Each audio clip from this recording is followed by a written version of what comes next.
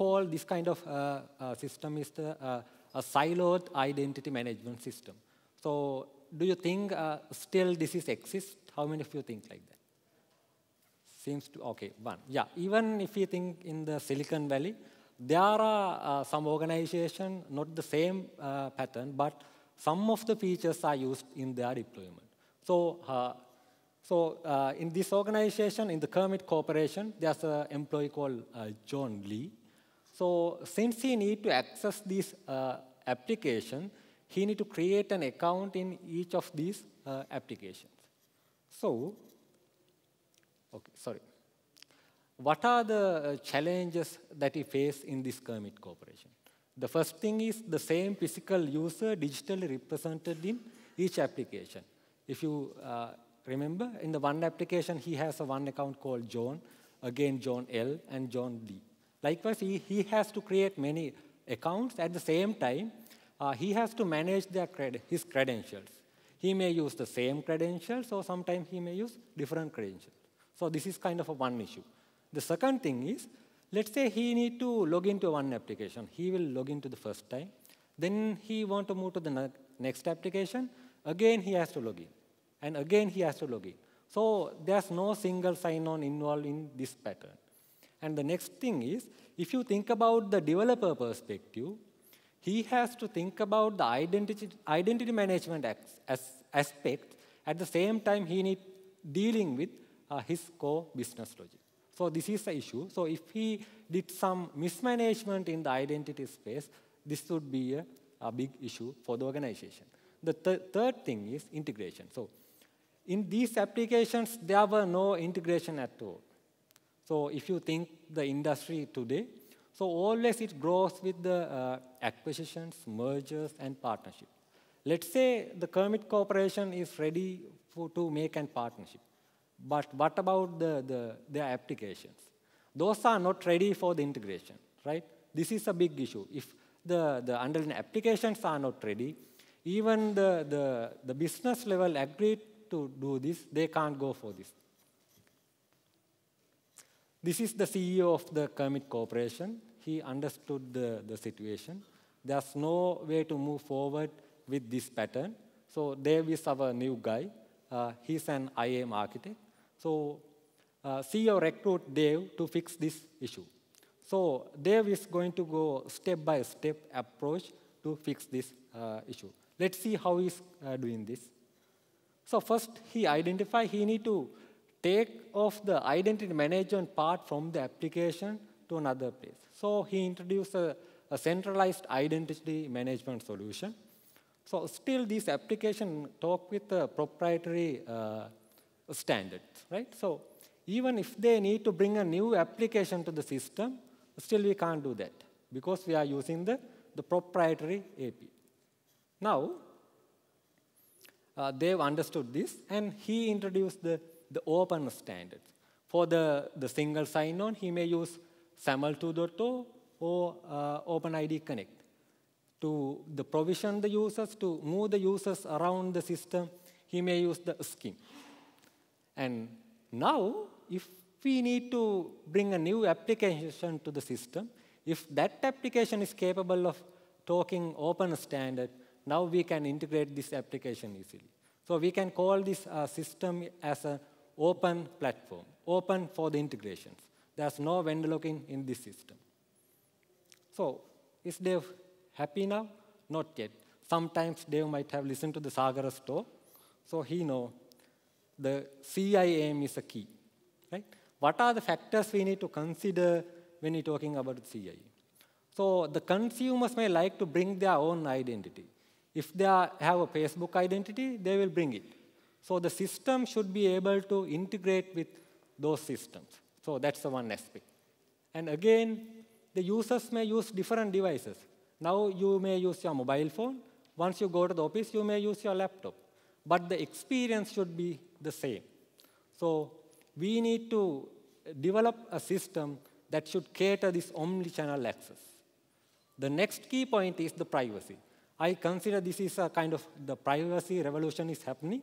So our system should be able to handle these privacy-related aspects.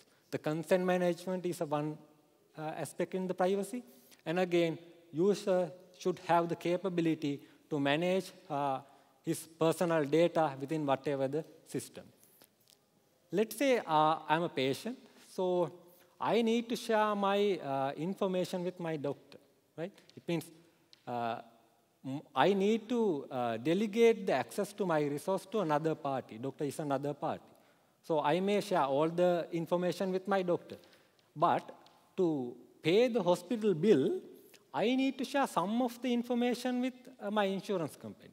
So I don't share all the information I shared with the doctor, but set of features I'll share with the insurance company. So this is the problem we need to handle with party-to-party access delegation. So this is kind of a CIMA system in glance. So we have to connect or integrate with the well-known identity providers, and we need to connect with many devices. So, and again, the CIMA platforms are not all in one system, right?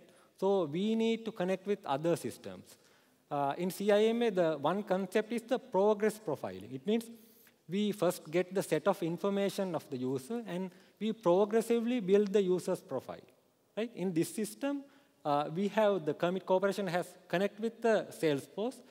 So once we onboard the users, we provision that user to the Salesforce.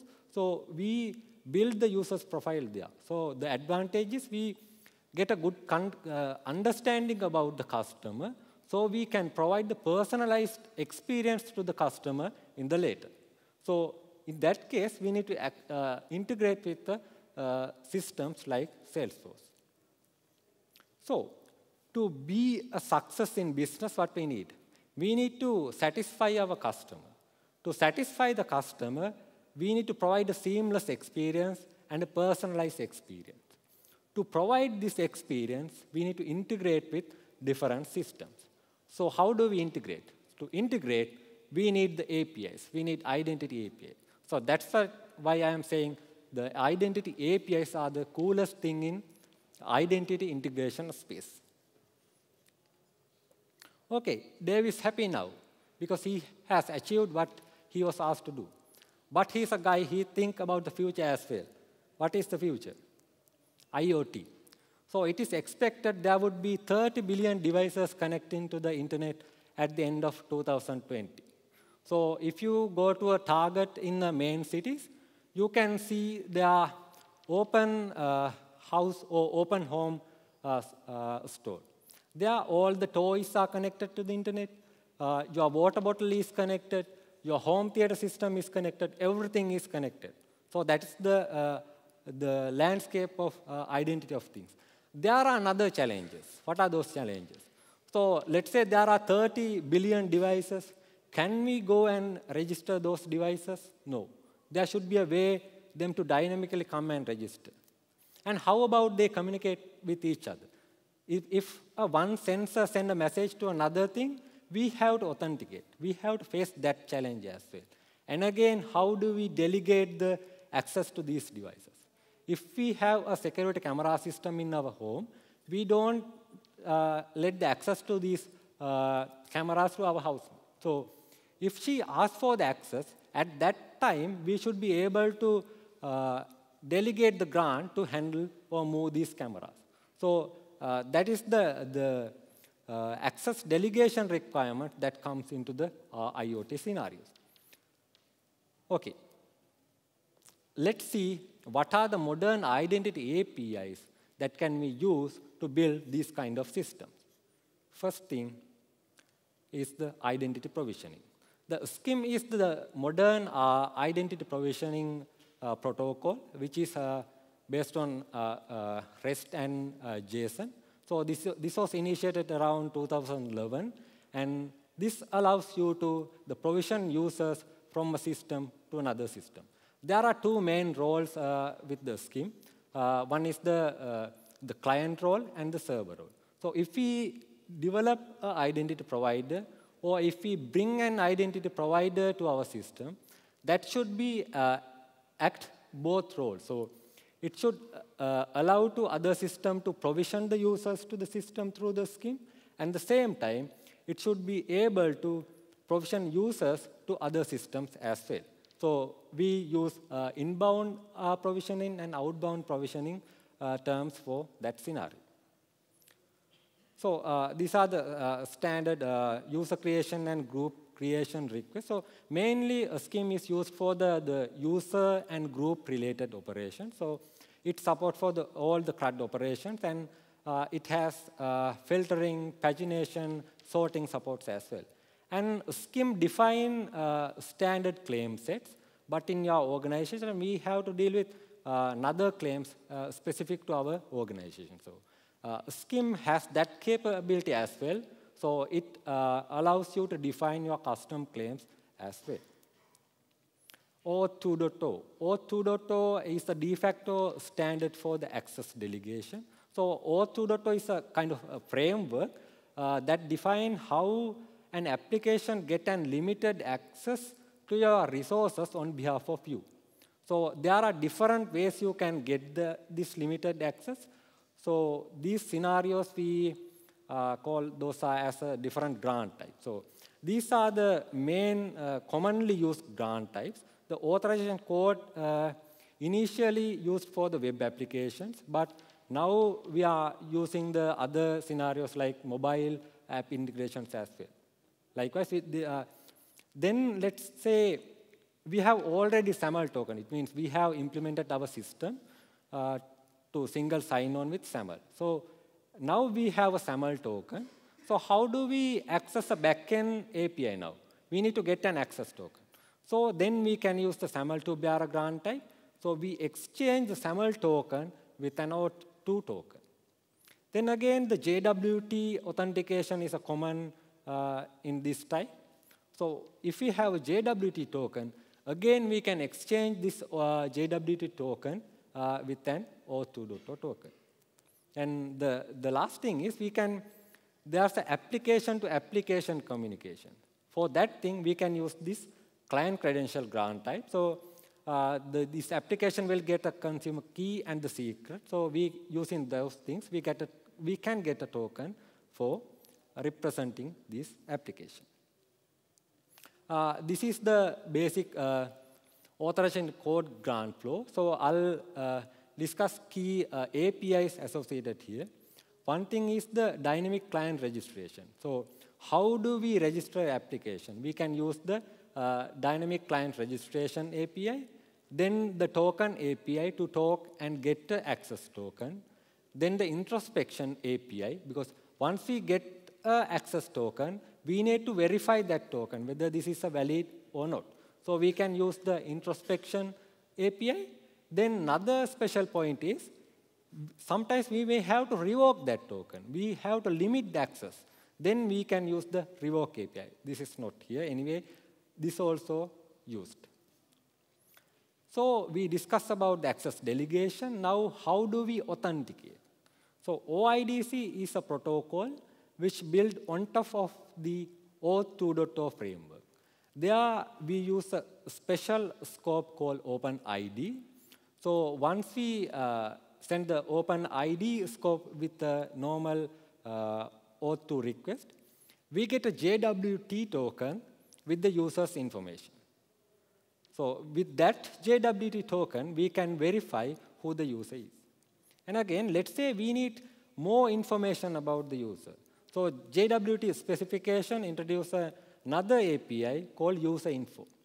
So you can talk to this user info API with the access token you got, and you can get additional information you need about this user. So this is an OpenID Connect flow. There you can see, apart from the authorization code flow, we send the OpenID scope, and we will get an ID token with an access token.